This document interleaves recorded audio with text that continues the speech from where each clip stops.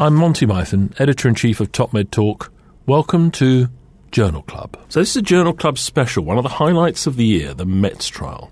Measurement of exercise tolerance before surgery. In the show notes, I put two links in for you. The protocol, which was published in the British Medical Journal Open in April 2016, and then the results paper, which was published in The Lancet in June 2018. And by my reading, which we try and capture in the interview that's about to come up, there's a shift from the publication of the protocol to the publication of the results. We try to capture that here. The interview is in two sections, both with Professor Mike Grocott. The first is recorded at the time of presentation of the abstract of the paper at the International Anesthesia Research Society in Chicago. The second section is the results, which is recorded from the studio at 1010 Great West Road in London. Enjoy. Top Med Talk. And I've just caught up with Professor Mike Grocott, who is a Professor of Anaesthesia and Critical Care at University of Southampton, a regular on Top Med Talk. Mike, tell us a bit more about the METS trial and why it was needed, why it was thought to be necessary.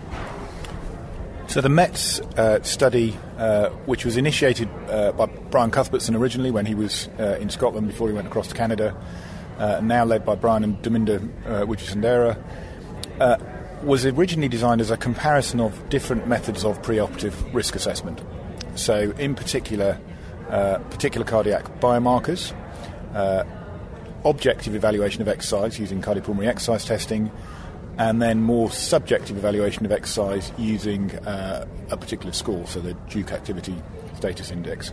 So just going to interrupt for a second there, Mike. The markers, now not everyone's going to know about these markers. We've heard about some of these things. So these are blood tests that are performed to measure the levels of naturally occurring substances in the body that change. The levels change if, for example, your heart is failing. Is that... That's absolutely right. So N-terminal pro-BNP, so brain-natriuretic peptide, is a substance that, if elevated, gives you an indication that there may be some cardiac failure there. So sorry, Mike. So when we talk about the BNP as we go forward, that's the marker of possible heart failure. Even though it's a brain-natriuretic peptide, it's known to go up when the heart is failing. It's a bit like creatinine goes up if the kidneys are failing. Yes, and the feeling is that it's a relatively... If the number's low, then you can be reasonably confident that there isn't cardiac injury. If the number is high, then there's a bit of complexity around interpreting what that number means. And the other thing you mentioned, which we've talked about a lot before, is this cardiopulmonary exercise test, which is bring somebody in, put them on a bicycle and do something you see athletes doing.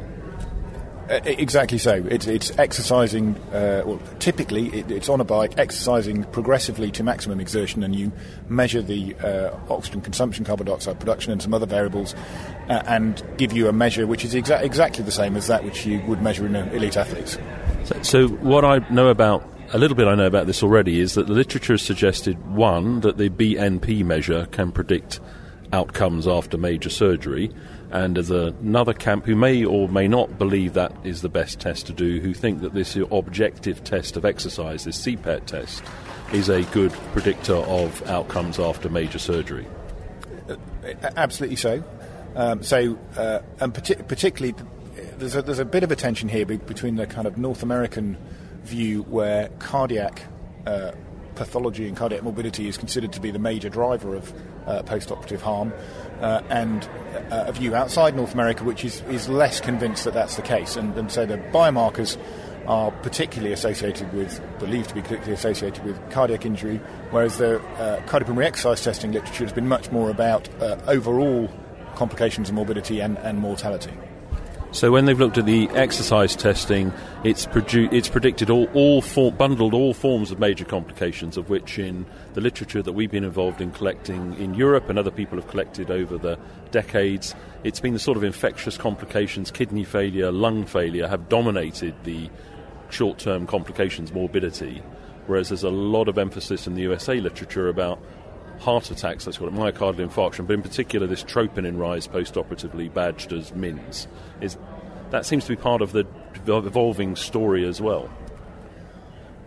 I think you're right. I think it's intriguing, separate from METS. If you look at the blood pressure studies, so IMPRESS, Emmanuel Foutier's study, obviously not American, a French study, and there's very little evidence of myocardial injury, heart attacks, whereas you look at some of the Daniel Sessler's North American data, and one of the dominant themes is myocardial injury associated with low blood pressure. And it's hard to understand why there would be that difference, but it does seem to be reasonably consistent across the literature, comparing between the different territories and across the years.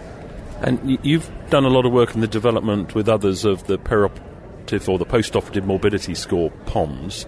So you collected data on thousands of patients. What were the big players? And that was collected both in the USA, originally at Duke, and in the UK and now around the world. What are the big players? And we have to remember the fact that these are morbid events occurring relatively close to surgery. What are the big players in those sets? So to backtrack a bit, POMS originally defined from patient interview was what they thought was keeping them in hospital, and then set of criteria put against different domains. What you see in North America or outside of North America when you use the POMS is high levels of gut dysfunction, high levels of renal dysfunction, high levels of infectious complications and pulmonary complications, and relatively low levels of cardiac and neurological morbidity. Now, the primary outcome variable for this study, I think, is mortality, is death, and some other composite outcomes. And the literature we see from the worlds that we work in is the expected mortality rate is around the sort of 3 to 5% level. For major surgery, and obviously it depends on your inclusion criteria for the study, but for major surgery, short-term mortality, so in hospital or 30-day, I think typically now we're looking at 0.5 to 1%, unless you're enriching for a high-risk population. And then at a year, which was the second time point that METS looked at, you might be looking at double that or a little bit more, so 2-3%. And the incidence of these major morbid events in the short term and the long term from the existing literature? A little bit more complicated because depends how you measure it, but as a rule of thumb, about 10 times the mortality. So, to go back to METS, remind us again why we need the study, and then tell us about the study design. So this is a study all about risk before surgery, predicting outcome, and then there's obviously a whole load of areas of interest about what you might do with that information.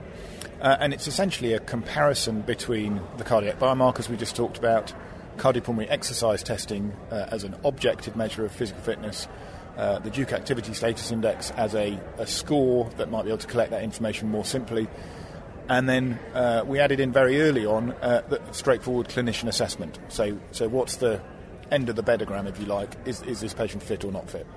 So the people who are less keen on doing, whether it's the blood tests or the bicycle tests, what they often tell us is that they can spot patients who aren't fit. They do an eyeball test and they ask some questions, and they seem to be very confident in their pushback on the more objective tests, that they're very capable doctors, clinicians, nurses, and all that nonsense isn't necessary because they're good at this.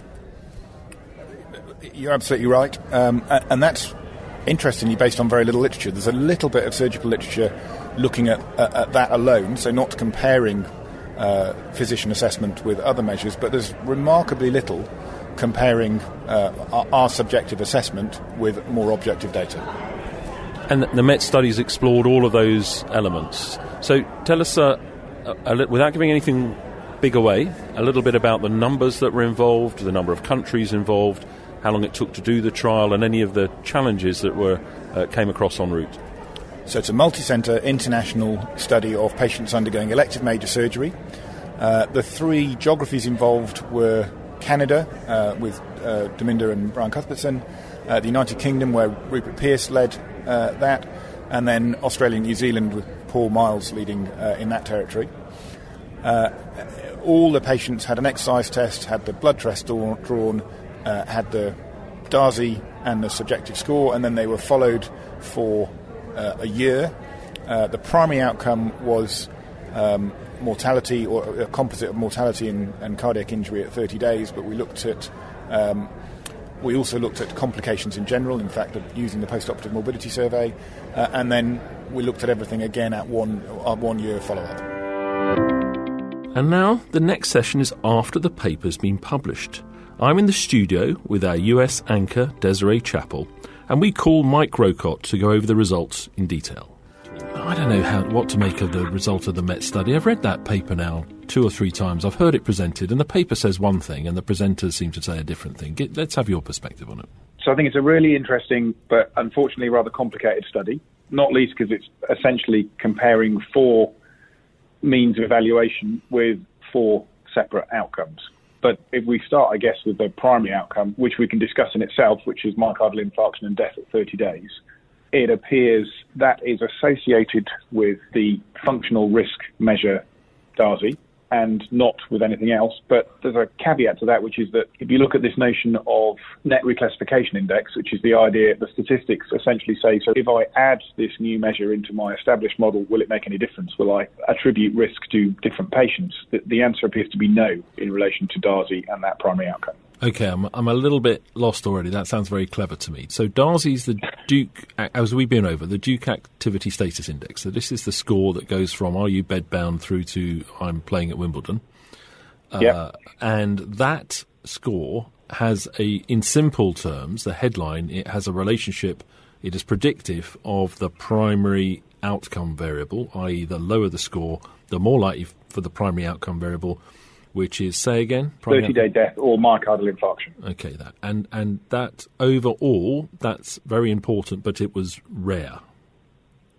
Well, it was both rare, and the DASI was associated with it, but it didn't appear to offer any additional predictive benefit. Okay, so that's the second. It sounds complex. Yeah. Go for that again. So then you do the headline result, very rare outcome variable, but important one. The score relates to it, and that score, as we said, has been in the guidelines for at least 20 years, as far as I can remember, as being related to cardiac outcomes. So the cardiac outcome, which is rare, it is predictive of it. But then you do this other statistical analysis, and it doesn't add anything. Try and help us understand that. So the notion of the net reclassification index is if you add in this new information, so in this case the DASI score, does it alter how you classify risk for individuals in a particular group? And the basic answer here is that it does not. So what's the take-home for that? I'm going to bring in Desiree. Desiree, what are you going to do with that next week? That's what I was going to ask you, Mike.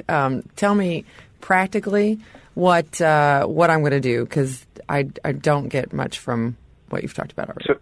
So I'm not sure you're going to do a lot. Okay. And although we as a group of authors concluded in the paper that DASI may have additional benefit for predicting these cardiac outcomes, I think the may is very much the operative word there. Yeah. This is not a convincing slam dunk. So maybe we still do DASI if we're doing it already. But what we can conclude from that is Mike, to take you back then to the bit that you don't really get from the abstract, but I've had from every presentation and discussion I've had so far, it seems as though most of the complications are those that are commonly reported, things like pneumonias and infections, readmissions, etc. And the cardiopulmonary exercise testing variables did predict those major complications or associated with it. Both. The cardiopulmonary exercise testing variables were both associated with and predicted, and actually, to be more precise, it's the VO2 peak. The anaerobic threshold was not, the VO2 peak was. Okay. So the VO2 peak predicted, so that sounds to me, and I know we're prejudiced here, we're biased, but that sounds to me as it reinforces the fact that that is a useful test to predict the complications that are the real significant burden. That would be my perspective on this. Part of this depends on your sort of philosophical bias as to whether overall complications are important or whether the heart is at the centre of everything. Okay, well, I'm in the camp whereby I don't want to have a troponitis and I don't want to die, but they're pretty rare. What happens much more commonly, because it makes up 95% of the reported complications, are the other things. So personally, on behalf of the patients, on behalf of the population, I'm interested in both, but I'm actually a little bit more interested in the CPET result. And when you do this clever extra test, this twist to see if it adds anything, what happens then? So the answer is yes, in relation to the CPET-derived VO2 peak in the prediction of general complications. So it's both associated with and it adds extra value in terms of predicting. Okay. So why can't you get any of that from the abstract? It's partly a product of the peer review process. It's partly a product of the fact that it's difficult to squeeze. It's such a big, complex study. It's difficult to squeeze all those answers into an abstract. There were some comments about CPET in the abstract way back when, but they've got lost on the peer review journey. Because it wasn't the stated primary outcome variable? Is that the key bit there? Well, for reasons we can go into if we want to, the primary outcome was a cardiac-focused outcome, and therefore the abstract focused on that. Gotcha. So, remind me what the complication rate was again, overall, the major complications? So just under 14%. There were 194 major complications out of 1,401 patients, which, interestingly, even if you look at the myocardial injury data, that their major complications outweigh the MINS, the myocardial injury data. There's only about 13% of those. Okay. Have you talked to anyone yet who disagrees with that evaluation of it? No. Okay, so we've got consistency here. Whew. Desiree, but I haven't been to North America and talked about it. Well, that's probably why we've ended up on the MINS part more than the CPET part or the other outcomes. It seems more clear to me after this discussion, what we're talking about, the differentiation between the two, and the value of both of those things. So. Great stuff. Mike, thank you very much for your time.